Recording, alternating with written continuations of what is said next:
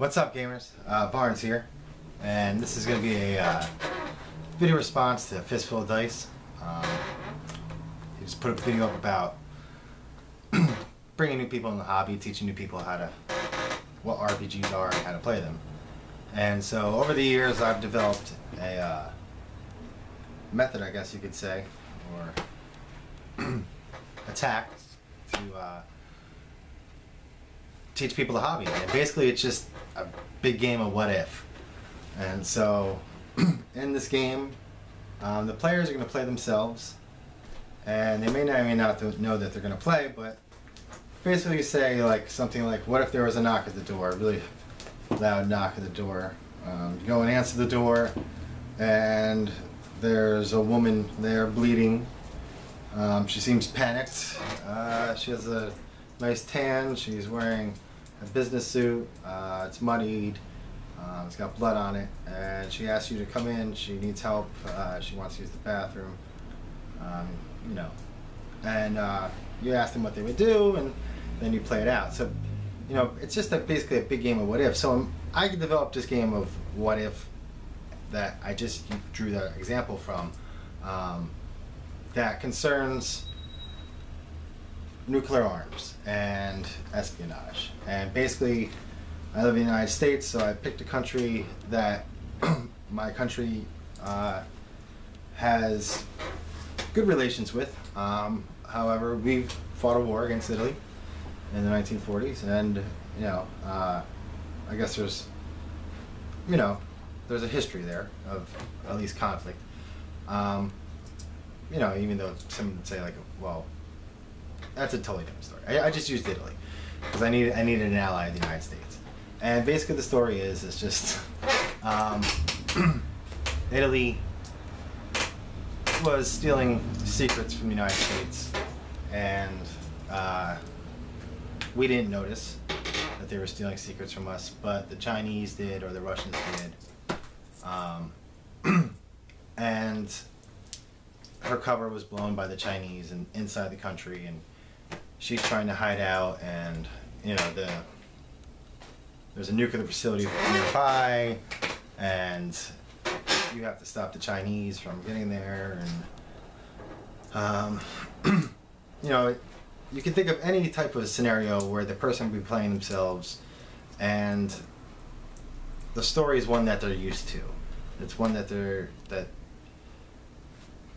a story that would appeal to them on the big screen or in a book, because a lot of times if people aren't very familiar with fantasy or sci-fi or the literature or films that inspire role-playing games. Plenty of films and literature have inspired role-playing games. If you get into that world enough, you're going to know what role-playing games are most of the time. You're going to find them, or at least hear of them, and kind of figure out what they are. Someone's going to tell you. So basically what I do is I bring them along the story that they can relate to, that they can play themselves in. So basically like, a modern role-playing game.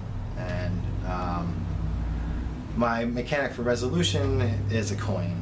I just say, all right, well, I'll wait to the point in the story where they're telling me what they do, or what they would do, what if this happened, what if that happened, what they would do, and I wait to a point where there's some possibility of failure.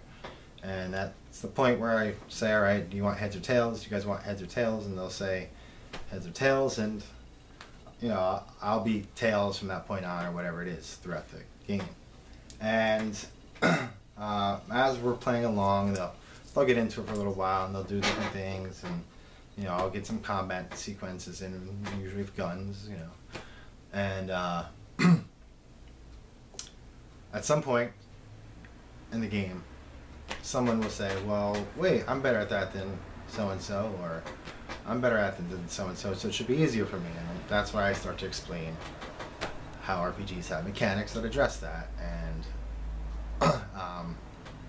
so from that point, they know kind of like what an RPG is. Even though they're playing themselves, they're still playing a role, and they're playing themselves. And it's a big game of what if, and the possibilities of what you could do with a game of what if are endless. And it's easy for people to relate to themselves, you know, obviously. Like, it's easy for them to picture themselves in situations, because people already picture themselves in situations as it is, and what they would do. And so if you can come up with something that, you know, a what if that strikes their interest, you can illustrate to them, kind of like what role-playing games are, or kind of, yeah. And so, you know, at one point you just say like, well, all right, after the game's over, you said, and they, you know, want to know what role-playing games are. If that doesn't get it, you say, well, what if you were an elf? What if you lived in this fantasy world? What if you know, so on and so forth. What if you knew how to use a sword? Or, you know, what if you were from this star and, you know, had a phaser? So, yeah, that's how I use the game of What If to explain to people what role-playing games are. And I hope this helps somebody in the future explain a role-playing game to somebody. You know, it's great to hear new people are coming to the hobby, and or it's always good to get new people in. You know, so if this helps anybody, I guess that's cool. As always, thanks for watching, and wish you a good game, and remember to make it a good game for somebody else. Like Eddie, man, make it a good game for Eddie.